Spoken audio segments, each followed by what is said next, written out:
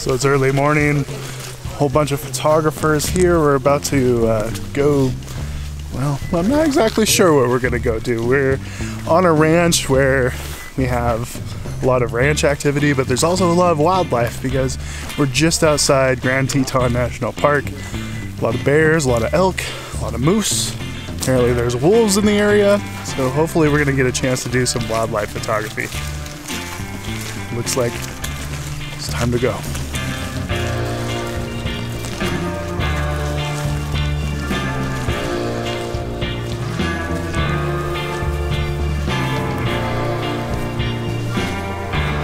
Feel free, we have a little bit of time. They haven't put on their saddles yet. They'll be riding out in maybe the next 5 or 6 minutes, and so if you want, we can kind of walk to the edge of the trees so you can get an idea and then choose between the two, but because we have a little bit bigger group, it's probably best to split up.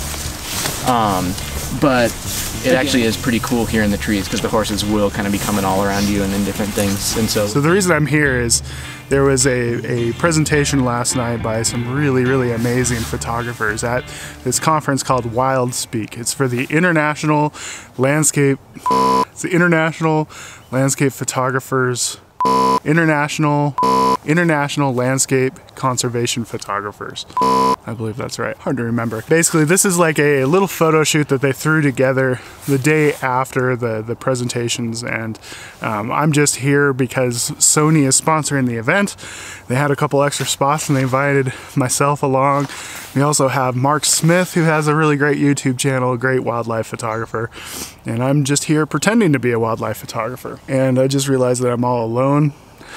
And right now there's a bunch of grizzly bears very active in the area.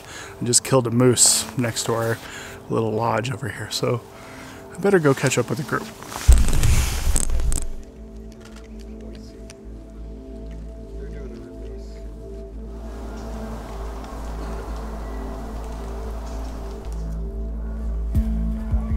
So you got like the horse in the mountain with like layers of fog. I was thinking like a 60-inch print put in like a resort wall. Nice. What's up, guys? Hey. Where'd the orange poncho go? I looked at my phone and said it wasn't gonna rain till 10. I was like over I there. got like 5 hours. over. The like Aussie like Nat Geo dude or whatever that was talking last night, he like took a photo of me and he's like, "Oh, that's way too bright." And I was like, "Cool."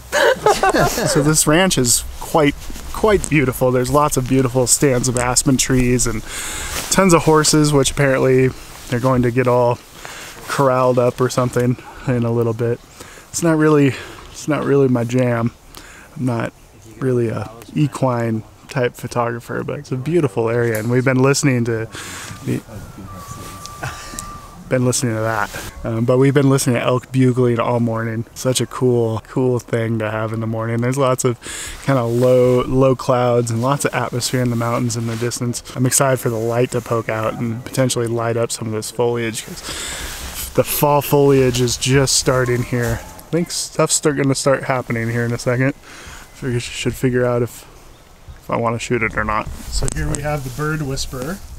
Hey. If you guys don't already follow this guy on YouTube, you should do so. Mark Smith Photography, or Mark Smith? Yeah, thanks, man. Awesome bird photographer. He's the osprey whisperer. That's what some people call me. Yeah. The guy yesterday from Ireland tagged me the Osprey Man. The osprey man. He's got some of the most killer shots of osprey fishing. Thanks, man. Awesome stuff. And it's always entertaining stuff too, because he does these cool little story voiceovers for all of his photo shoots. Really cool. Make sure you follow this guy. Yeah, cool.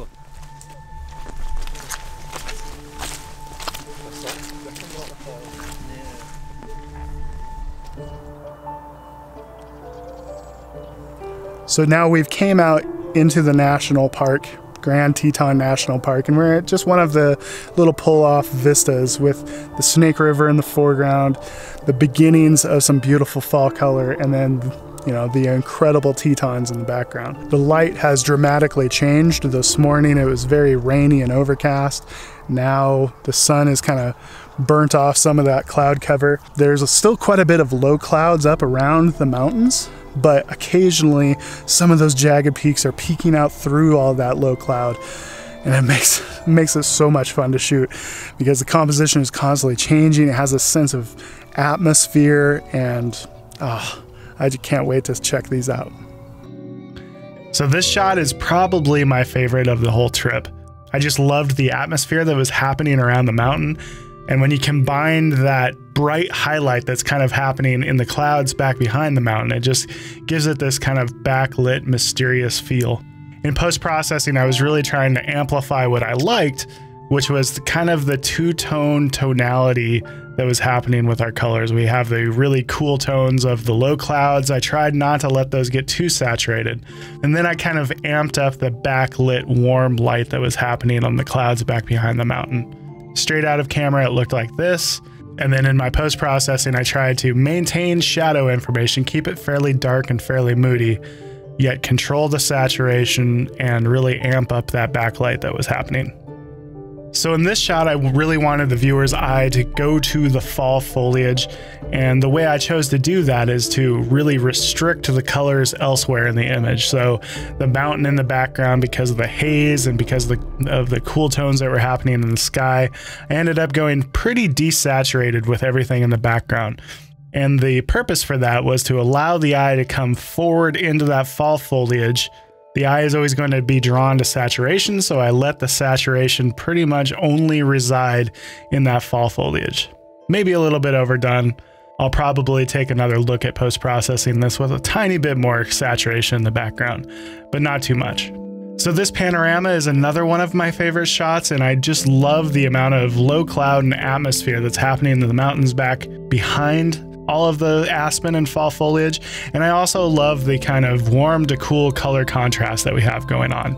It really makes those trees in the foreground stand out because of that color contrast, also because they are getting hit with light and there's a lot of shadow back on the mountain behind. So this was just a handheld panorama, and one of the crazy things about doing a panorama with a high resolution camera like the Sony A7R IV is the crazy amount of resolution you end up with. This shot ended up being 36,000 pixels on the long end, which is just nuts. And I'll be able to print this thing absolutely huge. Another shot that I liked from the trip was another misty mountain type shot. Again, I was trying to have that color contrast theme. This time it's kind of reverse, where I made sure that all of the clouds and all of the mist surrounding the mountains was very cool color temperature wise. And then I kind of emphasized the warm light that was hitting the mountain. That way, again, we have that cool to warm color contrast happening. If it's all just kind of a wash of one color, I feel like it's not quite as interesting. So I tried to do a little something with the colors in this one. But I really like how the mountain, again, is just shrouded in that low fog and that low cloud. So this shot is actually just a small segment of that big panorama. I shot this separately, but I really liked the mix of colors that we had going on here. So when I post-processed this, I really tried to maintain as much color separation as I could. If I went too warm with my color temperature, it was just going to be yellow on yellow, and I wanted to make sure that the greens were separate from the yellows, which were separate from the orange, which was separate from the cool tones in the background. To me, this story is all about the palette of colors, and I tried to really maintain color separation in this shot.